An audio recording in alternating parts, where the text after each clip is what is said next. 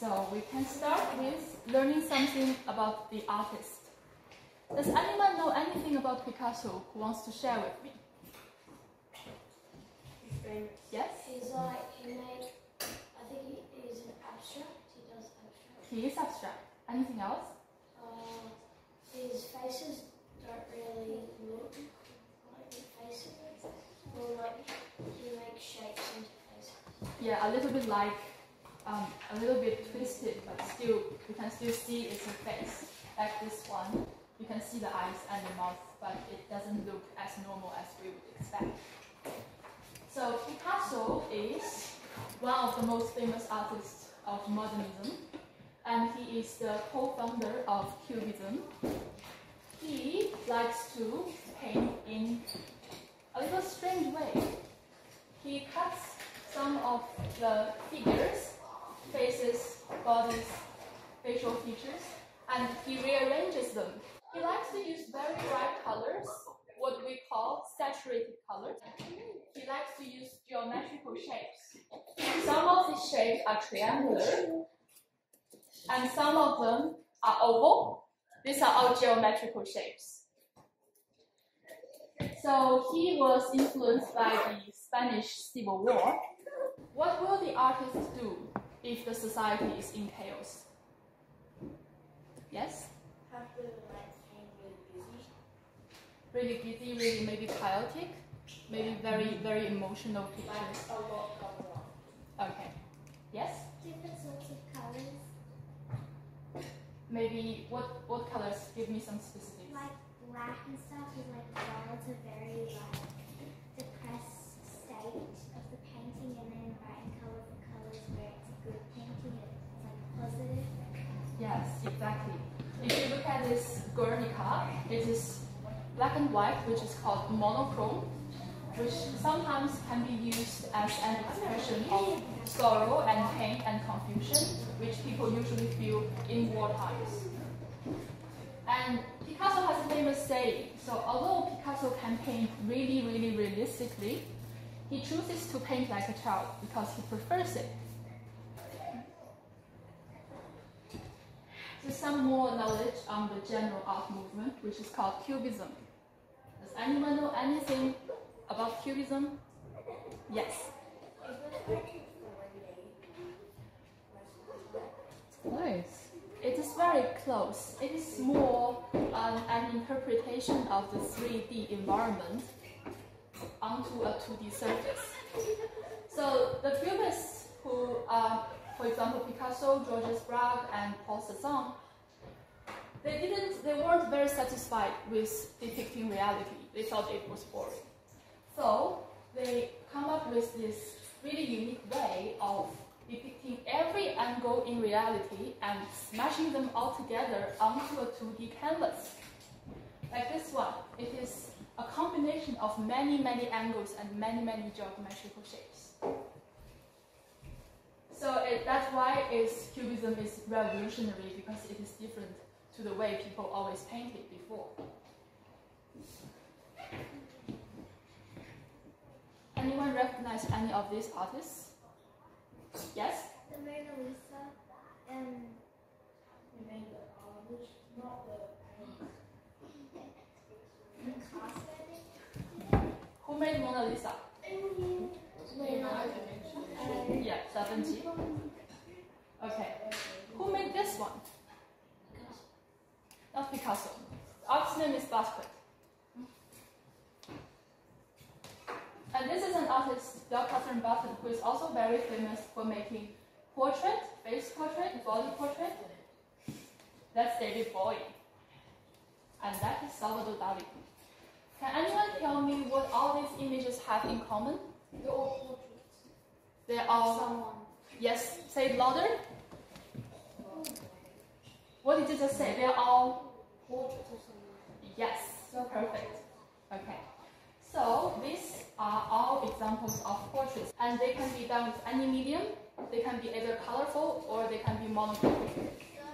Yes? Who's that one behind the color painting? Who's the one that's hidden? That's Raphael. No, the one below it. That's Basquiat. The one next to it. Salvador Dali. Oh. Okay. So yeah, that's just a quick refresh for your memories on what a portrait is.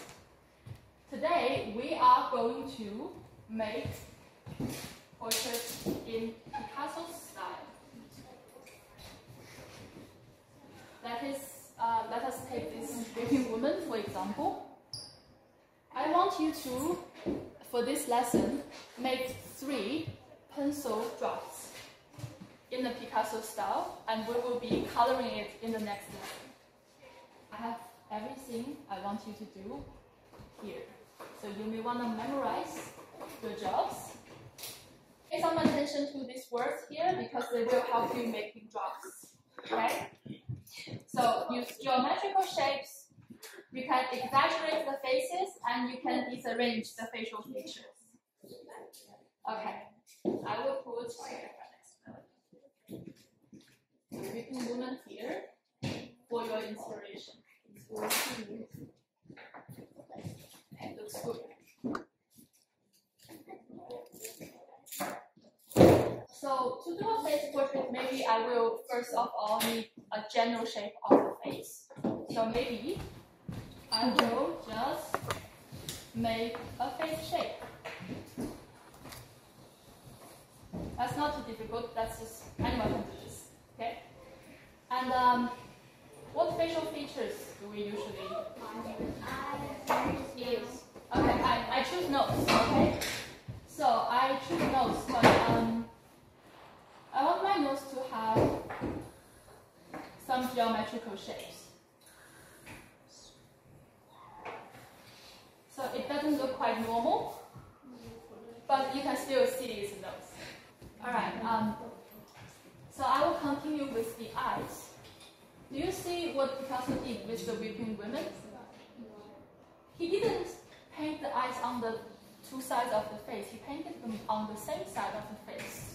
So she looks a little like a flatfish, I think, to me. You don't have to do exactly the same thing as Picasso did, so instead of putting the 2 eyes on the same side, maybe I still stick to the different sides, but I make them on different levels.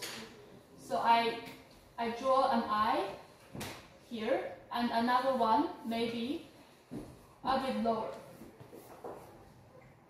So they're not what we usually have on our faces. And now if I want to do the mouth, where do we usually put the mouth in a realistic sense? Below the nose, maybe?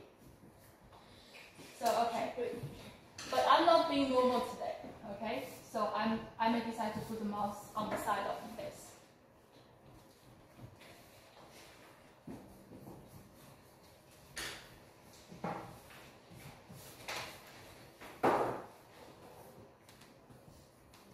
And I'll also do the eyebrows according to the levels of the eyes.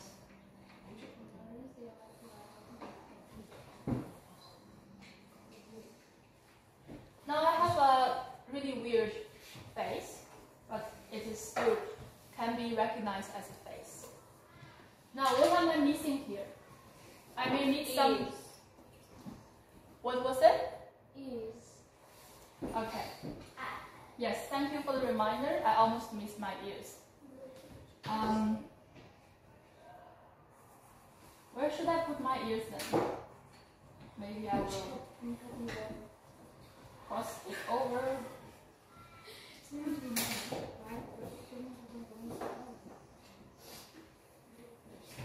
Maybe I'll make my ear cross over with the line of my face, and on the other side, I will make it lower.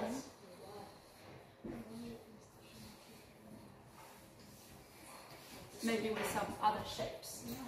So now I've got basically everything, except Picasso's face is more sectioned.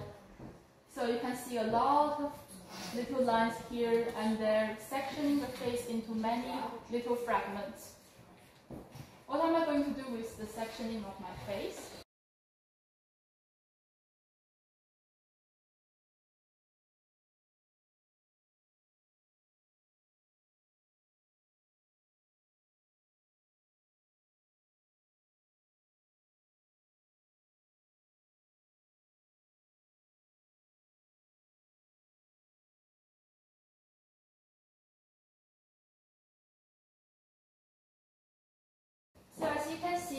have made many geometrical shapes in my face. I have made a square, I have made many, many triangles.